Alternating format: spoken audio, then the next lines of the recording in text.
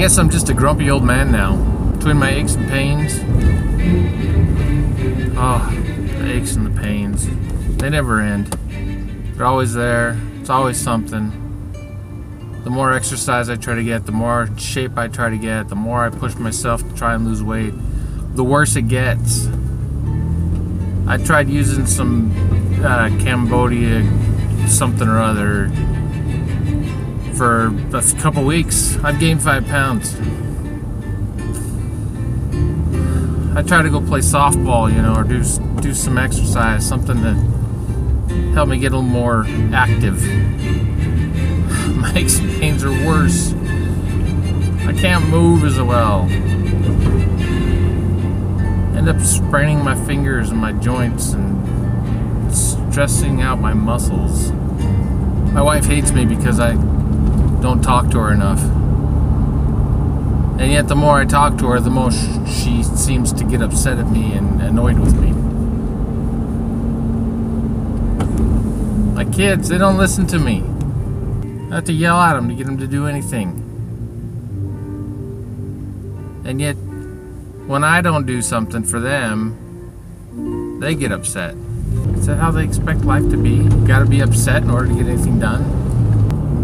It's probably my fault. Try to be more positive.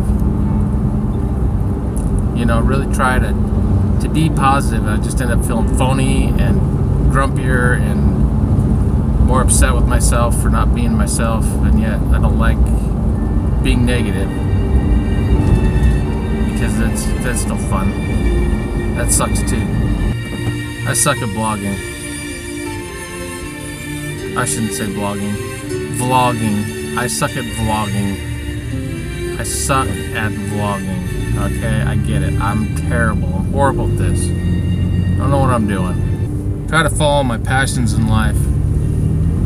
Try to do things that light my fire and get me going. My wife gets pissed off at me for it. Why would you want to do that? I used to pay someone to clean my house. Well, my wife did. She does all the finances because I made one mistake one time and she was like, nope, you're done, I'm taking it over. Then my wife has this idea, we'll save money by cleaning the house ourselves. I'm like, okay, good luck with that. Guess who's doing most of the cleaning? Now I got tons of debt. More than I ever thought I would. Not that I can't afford to pay my debt. At least I could until my wife quit her job because she thought she needed to stay home with the kids. My truck, love this FJ. It's my favorite vehicle I've ever had. Well, almost. I had a TRD Special Edition FJ a few years ago. But again, my joints, they were just getting so bad. The clutch was just a stock clutch. I didn't like beef it up or anything. And it was getting too much for my knee. I mean, sometimes just driving for a long time, my other leg hurts because I'm working the pedals for a while. Like I said, favorite vehicle, but it's 10 years old. Almost 11 years old. And so, of course, a lot of things are wearing out on it. And I've been spending a lot of money this last 6 months getting a lot of stuff replaced on it. And I still have more to do. I'm probably going to spend another $500 this weekend on bushings and front end. And of course, it's going to cause me pain working on it because, you know, my muscles and joints. Take vitamin supplements and things to try and help. It doesn't help, and then I start developing problems with my throat because, I don't know, things feel like they get stuck in there. So my doctor tells me to stop taking vitamin supplements. And then I go through, you know, all these other doctors, gastroenterologists, and ear, nose, throat specialists, and none of them find anything, of course, you know. They think it's stress related. It probably is. I guess I'm a high stress person. Did I mention that I don't sleep well? The aches, the pains. It's hard to get comfortable. My job sucks. Don't like my job either. It was fun when I first started working there because we had a lot of things to build and design and implement, and I enjoy that. I like building things. I like making things. I like documenting things and coming up with standards and ideas and how to do it, and putting it down, documenting it, getting it all set up and functional and working. And that's not what I do anymore. Now I monitor and troubleshoot, fix.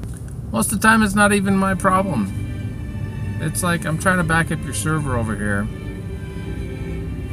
or over there, or maybe up there or down there, and their server's broken. So it looks bad on me because I can't back it up and I get error and my success rate goes down, and that looks bad on me. So I have to chase them to fix their server, and for whatever reason they don't realize it's broken because it's not a high priority or whatever. I'm like, okay, why am I backing this up? Oh, it's got to be backed up. We gotta save that data. Can't not back that up. But if it's down, we don't care. We care about the data. If we need that data back, we need it back. But if our server's down, oh well, it's not a high priority. And most of the time it's the same few servers over and over and over. They fix them, they work for a couple days, and they break again because they didn't really fix them. Then, we'll just reboot it, and it's working again as far as they're concerned. Didn't fix the underlying issue. But that's what happens when you're working at a company that's been downsizing for the last couple of years, and so you really just don't have enough people to really properly manage the environment. Maybe I'm just depressed. Maybe that's the root of my whole problem. Just depressed. Am I that undesirable? Am I that bad?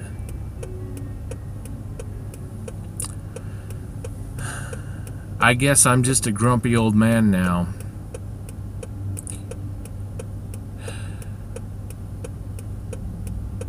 I don't know what else to say. Stop talking.